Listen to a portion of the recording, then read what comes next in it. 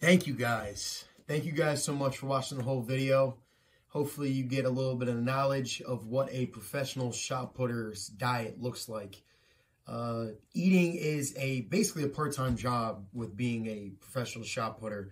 Our body weights, varies from person to person, but I am, an individual that's 290 pounds. I'm trying to generate the most force as possible to put it into the implement. So eating is a job, and I buy anywhere from like 7 to 8 pounds of food, of meat, and basically I'll be done with that in like 4 days, and then I'll have to buy some more. So it adds up, but this is what I love to do, and I'll continue to do it.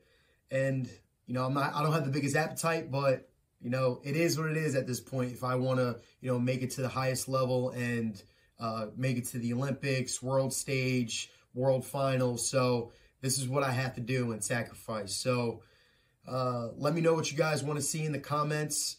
Please like, share, subscribe, and I'll see you guys next Friday. See ya.